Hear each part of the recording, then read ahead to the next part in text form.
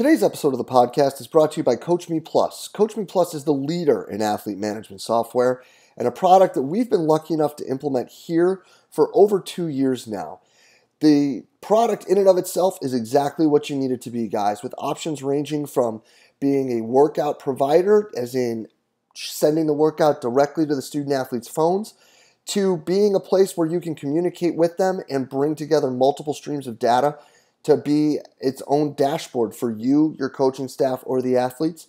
Or you can use what we've added to our menu of Coach Me Plus activities, and that's the hydration station, where all of this information that is provided is based off of research from the Corey Stringer Institute, where we're looking at weighing in versus weighing out and then providing optimal hydration strategies for the student athletes by them selecting through the menu and tapping on what they'll take home with them and what they're consuming prior to the next practice when all the numbers at the top are lined up green. It's something we've had really good success with and the kids have really bought in on. Just another great example of the awesome product that you can find at CoachMePlus.com. Guys, hop over to CoachMePlus.com today and check it out. It's a product I guarantee you won't be disappointed with. Hey everybody, if you enjoy the podcast and the content it provides, be sure to hop over and check out the community. The community is an exclusive members website that is just an extension of what we do here in July at the Central Virginia Sport Performance Seminar.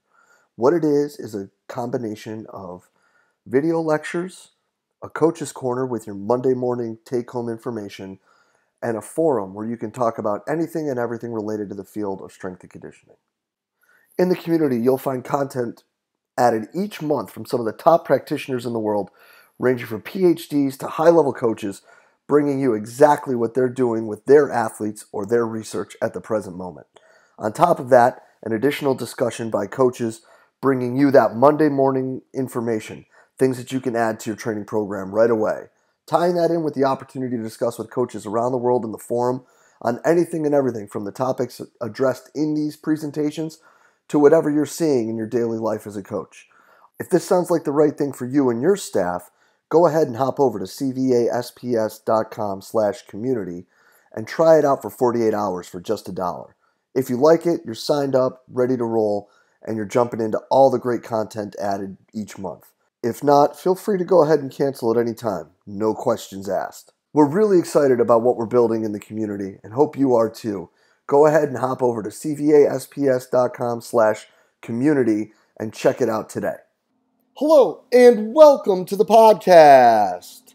Today, guys, we have an absolutely killer talk with the University of Texas's Associate Director of Applied Sports Sciences, Matt VanDyke. Matt's going to dive right in, guys, talking about his path to get to Texas and how relationships that he's made along the way have driven him in both avenues, as a coach and as a sports scientist. We then start talking about the role of coaches to the profession, meaning how sharing is so important and how it's driving us forward and how he sees his role in that whole sharing, pushing us forward kind of realm. We then get into the challenges of the position and how moving from coaching to the applied sports science side has been really an awesome challenge, and what the transition has been like and how focusing on just one aspect now has helped him dive deeper into things. We then get into some of the data they're looking at and what they're looking at and how it's contributing to the programming they're doing at Texas. And we finish off discussing how his role at Denver helped prep him at Texas and what he's learned along the way, from whether it be mistakes or things that he would change he did in the past at these two positions where he just had to hit the ground running. Guys, this is really an awesome talk. I hope you enjoyed it as much as I did. Let's get right to it. Matt, thank you so much for being with us today, bud. Oh, absolutely. Thanks for having me. This is one I've been looking forward to for a long time, man. And it's let's first start out and let's let people know who is Matt VanDyke and what is going on, man. Where you at? Where you been? What you doing? All right. Thanks for the intro. But Matt VanDyke played, got first involved strength and conditioning at Iowa State. Played football there. Started that in '08. And then progressed through my college career. Basically, first day in the weight room, fell in love with what was going on. And it was kind of like that moment where I always knew I wanted to be involved in athletics. was thinking more of maybe the pre-med or physical therapy route, but got involved in the weight room, saw what happens in that setting every day, and pretty much told myself, I was like, this would be a dream job. So finished up career at Iowa State, stayed on, interned there under that staff. So that's the Yancey McKnight was there when I was there, and then progressed into an internship with Cal Dietz at Minnesota. From there, went on to St. Cloud State, did my master's up there, so a little like central Minnesota, I guess you could say, and then ended up back at Minnesota after that full-time as an assistant for Cal. Was there for about 6 months, and Cal kind of looked at me and he's like, okay, it's time to move on. So I ended up taking a position at the University of Denver, progressed into being the associate director of sports performance under Matt Shaw out there. Kind of first experience as being the head strength coach of multiple teams. So my first year there, I had 6 teams, and it was a rush, let's say. You stay busy when you have that many teams and trying to program for things like that. But then from there, was there for 2.5 years, and then just recently came down here to the University of Texas. So I am the associate director of applied sports science down here, but I work with specifically with the University of Texas football team as their sports scientist. And you've done some writing, publishing, oh yeah, things like that. Just stay a couple busy. things. Yeah, stay busy. I mean, definitely having the foundation of the coaches that I had in college. It's you kind of hear some people have the horror stories, some people have the great stories of their strength coach in college. I was definitely the one that had a great experience. Saw what it meant to work as a team as far as from a coaching staff. So that was awesome. But then working with Cal, getting to see more and more of the triphasic, ended up one day, it's kind of like the question I think every intern, and we ask our interns this too, it's what are you doing to separate yourself from all the other candidates that are looking at that same position? So whether it's moving into a GA role, whether it's moving into your first full-time position. And for me, it started out as being a blog page. And I'm sure I have it somewhere saved on my computer where I can favorite it and go back to it. But just this basic little WordPress, started writing, wrote a few things. It was kind of like a review of a few books that I'd read basically, and put my thoughts of training with them.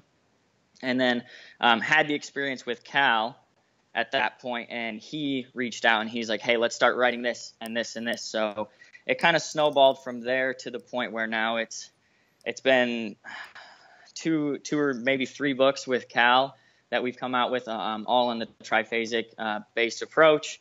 And then also now with Max Schmarzo, Strong by Science, we've done 2, and we're kind of feeling out the 3rd one right now. So it's in the making, but it's kind of slow right now with both of us being pretty busy, obviously, with our normal everyday jobs. Oh yeah, and 2 pretty good guys to have your name tied to.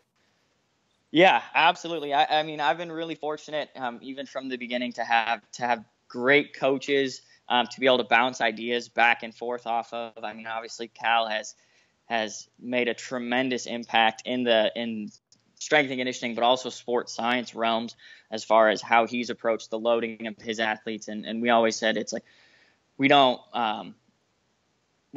just make our athletes bigger, stronger, faster. It's like true training. So it's like, how do we create resiliency to the stressors that are required on the field? And that's been a huge piece of my development. And then Max, it was just completely random. He already had a big following, and it was actually the glute layering model that we put in the manual 2, your book. Mm-hmm.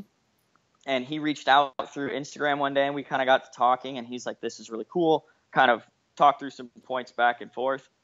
And from there, we got into kind of like moving beyond that, because I know that's the big question everybody gets with it is, okay, that's really cool. It's like these 5 20-minute ISOs paired with like the 3D contralateral, things like that. But what does it look like big picture? And then we started talking about more of the power development, how we can apply programming to continue along that glute firing pattern, things like that, but production of total body power. And then we thought we were going to do this little like 15-page write-up, and it turned into 100-page that power manual, the optimal power development. So it's awesome. And all that stems because somebody had a question and asked it. Imagine that. Like so many people are so afraid to reach out to somebody in any medium right now and ask a question. Absolutely. Yeah. And even like that when I'm reading through different books, like I'll reach out to people whether they suggested the book to me, like talking through, okay, this is how I read this, is that how you read that? And it's just I think unfortunately our industry is still ego driven as far as like I think part of it is everybody wants to try and keep what they're doing as a secret, and that's what I've tried to do, kind of the opposite approach as best as I can, is anything that I'm doing is we're trying to get out there for other coaches to use. Now they might not be able to use it in the same fashion, but at least to some extent they can apply those concepts. Yeah, and I think that's like the best thing I've heard in a very long time, because that's like exactly what we're trying to do. And I think that the problem, though, you're right, there's the ego, but then there's also how that ego is connected to the fact that people are so afraid of being like, I was thinking about using it this way, and then, Matt being like, that's not probably the best way to do it. And it's crazy to me. We even talk about that, like CSCCA was just a few weeks ago now, and talking through, you have some outstanding coaches that are speaking at those events, but even then, some of like the practical, it's just not shared. Or when you see, it's the same thing on social media. Somebody posts something and you're seeing one exercise of one training day out of the entire year, and people jump all over it. And it's like, you have no idea if you take a big step back of what phase of training that coach is in, unless they really want to dive into it in their explanation. But it's just like, we get these little snapshots, and then we all want to like hop on and basically say, oh, like you should use this exercise is better, or this training load, like model, whatever. And I think that's the other piece too, is being able to take that step back and say, okay, like that. I like to talk to our interns about applying concepts. It's like at this time of the year, our goal, maybe early off season, is to get our athletes functioning at a really high level. We should get energy systems developed, because those are going to lay the foundation for everything else. And then we can progress into strength, and then maybe power and speed. But if you're skipping forward to that one snapshot, because nobody wants to show the GPP work. Everybody wants to show the snapshot of the really cool thing, and then everybody's jumping on it, but they don't know what's been done either leading up to that or what's going to be done after it. No doubt. And I think that's funny, because a lot of people, so we're talking, and yesterday Chris McCormick's podcast came out, so this is going to be probably about 6 or 8 weeks after that. But it's, how he talks about basically like everybody wants to make things look like it's all sunshine and rainbows on social media, and it's like, there's a lot of bullshit, Yeah. like everywhere. Well, and that's what, even when you start writing about things like that, you still get the questions, be like, I don't understand how you can implement this. And the way that I've written things, obviously, it does require like the block periodization to fit in. Like you can't spend 20 minutes for 5 weeks straight if you're also on like glute isos, if you're also trying to do like strength work or like true like higher intensity conditioning, things like that. So it's definitely relative to each coach's philosophy. And I think that's the other piece that we have to make sure that we're taking account of, is that not everyone has the same settings or the same background. And so how I apply things like the glute layering, what it looks like for some of the athletes here at Texas, if we're implementing that it looks entirely different than how I've done it at Denver, but it's still applying the same concept and model. It's just a different approach. Yeah. Well, and now since you've touched on that transition a little bit, let's run with that a little bit. Other than geographical, elevational, and elevation, big difference. And then temperature changes. Let's talk about the changes going from the Pioneers to the Longhorns, and what how that role change has been both positive and a challenge. Yeah. I think I'm going to start with positive.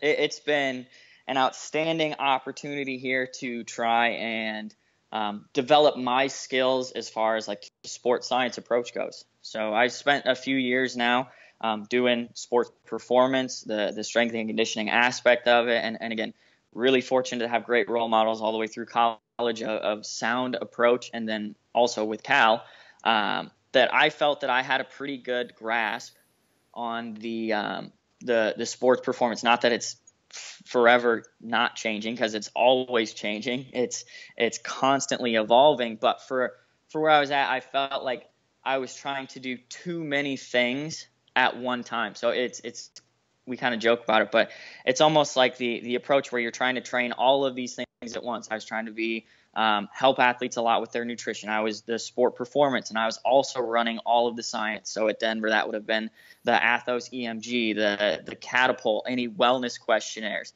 And I was handling that for 4 teams basically when I left. So I was trying to wear a lot of hats and do a lot of different things, Wow. which is exciting. Like that for me, like you see the holistic approach and what's required. But I felt that I had a pretty good handle because of my nutrition experience in my master's program that I was fortunate enough to have. And then also from the sport performance standpoint, being with these high-level coaches prior and having my own experience for a few years.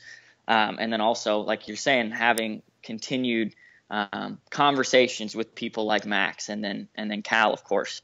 But so I felt it was a good opportunity for me to focus a lot of my efforts on more of the sports science and how we can take those concepts of whether it be nutrition or the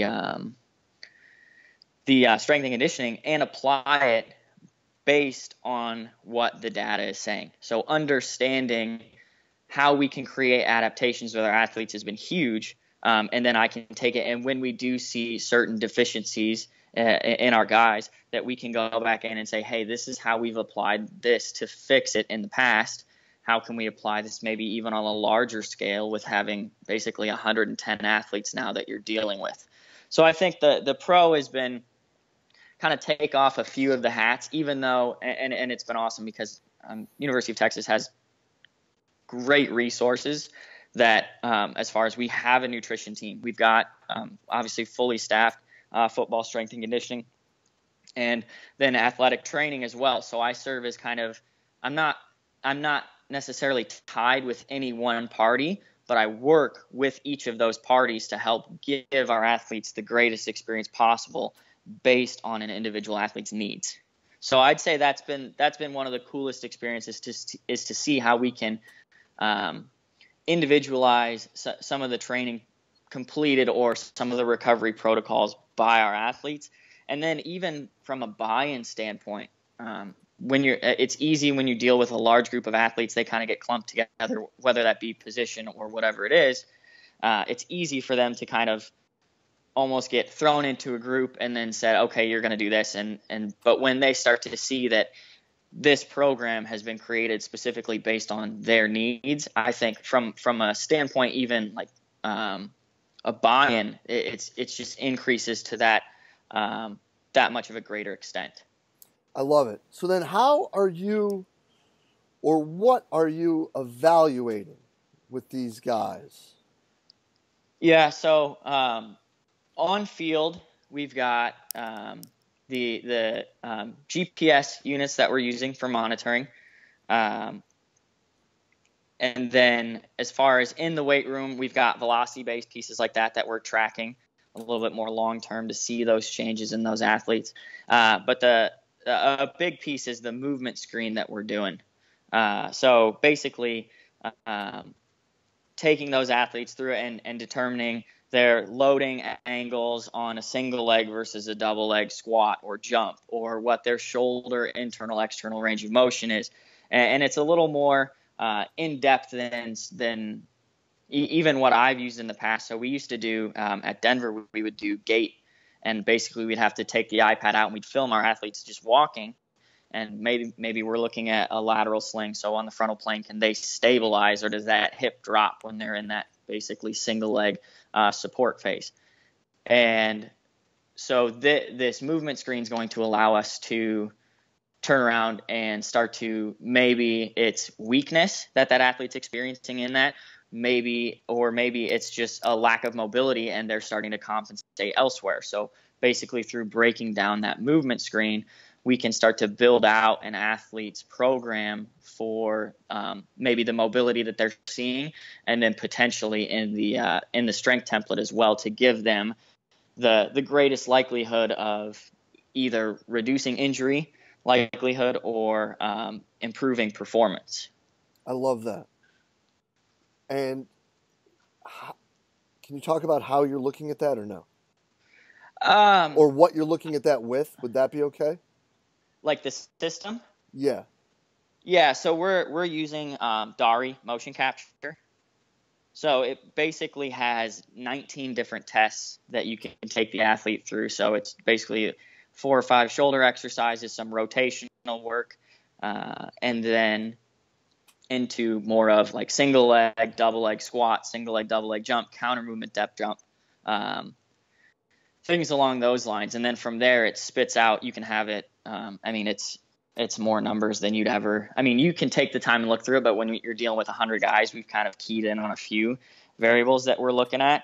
But basically, and again, it's been really cool to see how each of the places I've been have basically laid the foundation for what I've done at the next place. So even from Iowa State, being an athlete, up to Minnesota, it was more of the organizational approach, things like that. And then Cal is obviously huge on the triphasic, like physiological understanding, and that was what my advisor in grad school was. So those opportunities kind of paired together, then brought that theory out, and Matt Shaw was already doing a lot of it in Denver, but brought that out to Denver, and then out there it was much more of the three-dimensional movement understanding. So a lot of the Gary Gray work, so like single leg support, or the ability to get your hips to function in all 3 planes, things like that. And so each of those have played a role in how we're integrating that Dari and what we're seeing into those mobility programs. So as far as like how we're saying, if an athlete's struggling in a certain plane, then what mobility are they going to see? Whether that be rolling out, whether that be something on a power plate, things like that, exercises along those lines, like more true mobility, or is it more of, and I don't really like the word activation, but from an activation standpoint, getting that muscle to actually fire in that position that you're trying to get it into. But all of those have played a huge role in basically what we're integrating here at Texas with our guys. So let me ask you kind of a different question than following through with that is, obviously it's a different creature that you're dealing with, down there in Austin in a lot of different ways. How was the work that you did at Denver leading into it when it comes to that kind of monitoring aspect and the evaluatory sense? How was that going to be able to transfer into what you're doing now, and how much of that have you had to just completely reassess and reevaluate because you're dealing with like the pinnacle of like mankind's outputs right now? Yeah, no, it's definitely been different.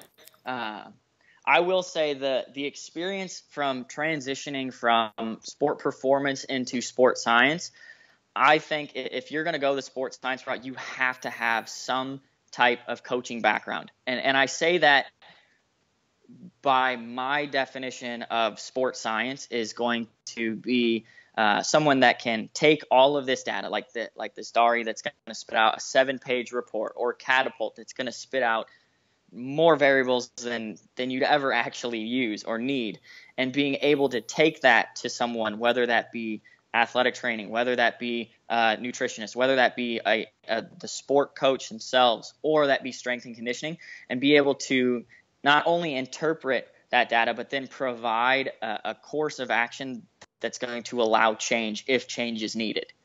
And I think that's the more conversations I have, the more I see that there's kind of like two different directions that this is going. There is the more sports science, and again, it's so wide open now. The positions are kind of just starting to roll out that it's pretty much the wild, wild west. You can make sports science whatever you want it to be, but from my perspective, I think that's the most applicable approach. And obviously, I was a coach, so I get a little biased in there with that. But as far as like the two different types, there's more of like the true like data analyst, the statistics type, where that is not me. Like I can't do all of that stuff. I've been working to get a little bit better at it, but I would much rather see somebody that can take what you're getting from an output standpoint and then get another coach to understand that and then say, hey, to address this in the past, we've changed from this type of exercise to this type of exercise. Or, hey, instead of doing because this period of practice led to this change in player load, what if we took these 2 periods out to give ourselves the weekly loading model that we want? And so being able to understand, but also give a coach what they want. Because if I walked up with a different plan to a coach and it was completely different than what they've done for their entire career, like here at Texas, like there's a reason these coaches are at Texas, right? Because they're good coaches and they're good athletic trainers and good nutritionists. And that's another benefit of my position is I'm working around great people. But it's like if I go in with a plan that completely goes 180 to what they've done, they're going to look at it and say thanks and throw it away.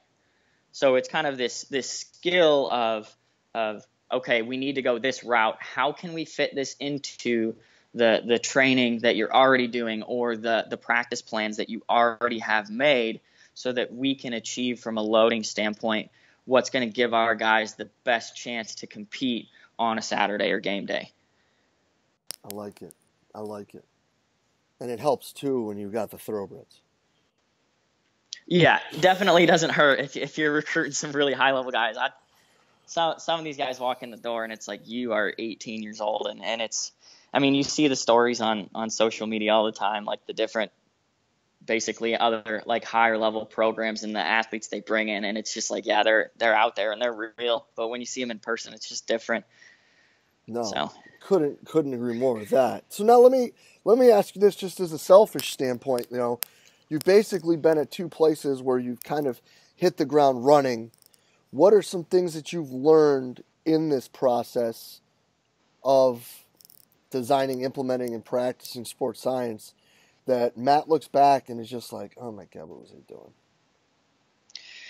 Yeah, I mean, I would say it's been really beneficial in the fact that the strength staff here is the staff that I played under in college. So I'm pretty familiar with them as far as like their thought processes, and obviously they've progressed in the last, what's it been, 7 years 4 years that since I've been out of college, 7 since I kind of first saw them. But I think the biggest thing is for me is kind of what I just explained, is not understanding that you don't have complete control. Like you're not the strength staff anymore. You're not. Like you have 5 athletic trainers that you have to make sure you're all on the same page now with, instead of at Denver, it was just like 1. And or even from a nutritionist standpoint, like we really didn't have a full-time nutritionist at Denver. I know they're working on creating that position, but or they're attempting to some extent. And it's being not necessarily the lead, you think things are going to go a lot smoother because, and again, when you've been somewhere for a long time, you've laid the foundation the first year, and then years 2 and basically 2.5 to 3, now you're putting all of your systems into place versus you forget what that year 1 is really like. And then you go back to ground zero and it's like, okay, we have to start from the beginning with some of these processes that you're trying to implement. And I think that's been the biggest thing is like the first few months. And I think this goes for any job transition there. I mean, even up to the first year, you kind of really get things rolling, but especially the first few months, if you're coming from somewhere where you've been there for a long time and you've kind of been the lead person for your kind of specialty as far as the strength and conditioning, you have to take that step back and realize that not everyone does things the same way that you do. And okay, how can we take bits and pieces of this and start to implement it? Or as I like to say, like when I talked with people with other, again, strength staff, athletic training, or nutrition, it's kind of planting little seeds of discussion that we can grow upon, and then we start to tie a lot of our systems in based on their approach to what the end goal is. I love it. I love it. And that's fantastic, because understanding that you have to fit into the puzzle and not fit the puzzle around you is pretty important. Exactly. Yeah, man. No, I love it. And Matt, this is absolutely killer stuff, buddy. I'm glad we finally got this down. It's I can't thank you enough for spending the time with us today, man. It's this is great. Absolutely. It's been my pleasure. Max was on a few weeks ago. He's telling me about his great experience, so I've been looking forward to it. Yeah, man. Well, listen, dude, I appreciate the time, and we'll be in touch real soon, brother. This is killer. All right. Thank you. Thank you. And a huge thanks to Matt VanDyke for spending the time with us today. Guys, absolutely fantastic stuff. Open, honest, candid sharing. A guy who's working with really some of the best thoroughbreds in the country when it comes to football, sharing with us what he's doing and how they're looking at things and really the directions they're trying to go. I cannot thank Matt enough for taking the time with us today and being so open, honest, and candid with all the sharing. And as always, guys, if you did enjoy the talk, please share it through the social media outlet of your choice, Facebook, Twitter, Instagram, whatever it may be. Again, we are just trying to get the best information out to all the great coaches that we possibly can. And as always, thank you for everything that you do for us here at Central Virginia Sport Performance. We will be back next week with another awesome guest. We will see you then.